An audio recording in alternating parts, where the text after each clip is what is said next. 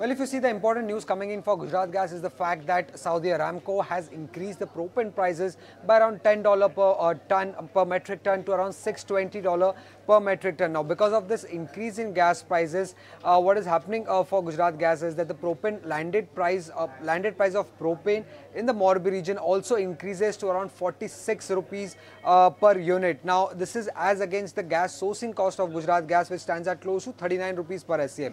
Now, given the fact that the gas sourcing cost for Gujarat Gas is lower, this means that there could be more volume shift towards gas from propane. Now, given the fact that propane is still expensive by around 7 rupees, the margins for Gujarat Gas could also be healthy. So, couple of tailwinds coming in for Gujarat Gas. First is a more volume shift with reasonable and strong margin coming in for Gujarat Gas. Now, earlier, if you remember, because of cheaper propane, a lot of gas volumes had shifted to propane, but this could now shift going forward. Now, the new prices that Saudi Aramco has announced will be applicable in India from the 1st of Feb, because there is usually a 1-month lag period, but this definitely gives in a clear visibility that if gas prices continue to remain lower at around $11.5 per barrel, and crude prices also remain at around $76 per barrel, then there could be more volume shift coming in towards Gujarat Gas at stable margins for the company. So that's the reason we are seeing such kind of an up move when it comes to Gujarat Gas in our currently in trade.